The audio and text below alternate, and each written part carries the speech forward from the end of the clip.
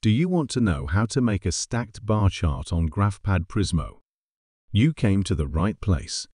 Welcome back to Bioinfo Tips. Today, we're diving into Graphpad Prism to learn how to make a stacked bar chart. It's a great way to visually represent group data, and I'll guide you through the steps from start to finish. Alright, let's get started. First, open up Graphpad Prism and either start a new project or open an existing one. For this tutorial, I'll walk you through creating a chart with some example data. Step 1 is to enter your data. For a stacked bar chart, you'll need to enter your data into a group data table.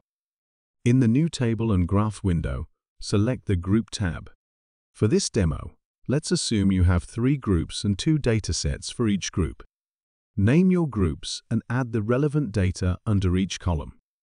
Once your data is entered, click on the Graph tab on the left-hand side. Now, here's where we select the type of chart.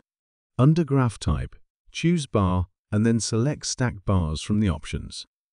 You'll see a basic stacked bar chart right away, but we want to make it look professional, so let's move on to customizing the appearance. To edit the appearance of your chart, click on the Format Graph button at the top. Here, you can change the colors, add borders, and adjust the spacing between bars. One important tip is to label your bars clearly. Under the Labels tab, you can add titles for both the X and Y axes.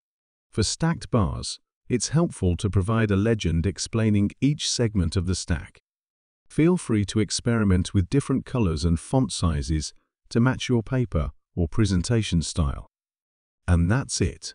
You've just created a stacked bar chart in Graphpad Prism. Pretty simple, right? If you found this tutorial helpful, give it a thumbs up and consider subscribing for more science software tips and tricks. Leave a comment below if you have any questions or if there's a specific tool you'd like me to cover next.